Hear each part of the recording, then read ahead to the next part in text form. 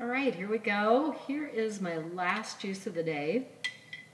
I have soaked almonds overnight in water and then dumped the water out and put fresh water in. So I'm going to run my almonds through my Hurom with the water, add semi-defrosted banana for sweetness, and then a little microplaning of nutmeg. It's really yummy. Here we go.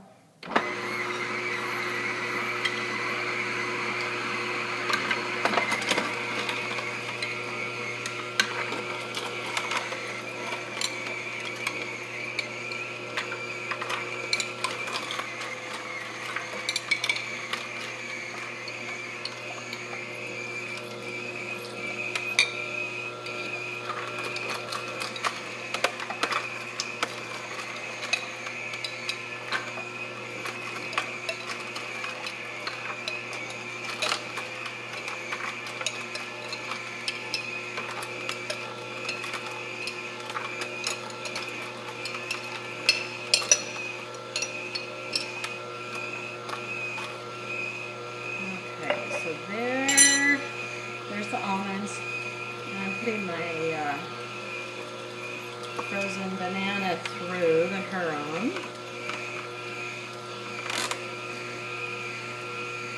And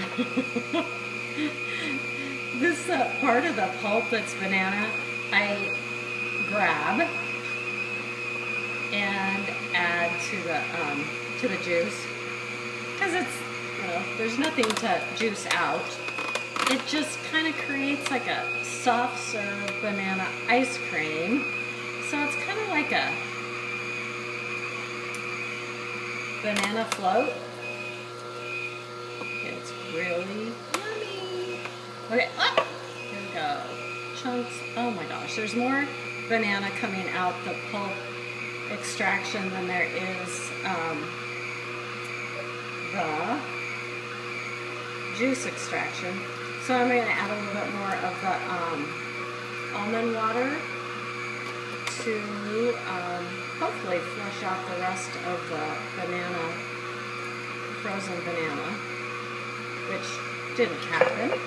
So I'm going to take my little bamboo skewer, pull the rest of the banana pulp out of the little feed tube. Go ahead and turn the juicer off. I guess this isn't a bamboo skewer, it's a metal skewer. Don't want to push it in there too far. And then I've got a little microplane for my nutmeg.